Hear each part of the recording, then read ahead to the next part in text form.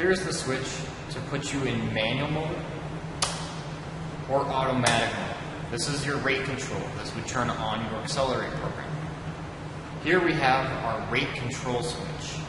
In manual mode, we can now increase or decrease the amount of pressure in the system and the amount of rate coming out of the booms. Over on the console, we have our master boom valve. We have our 3 individual booms.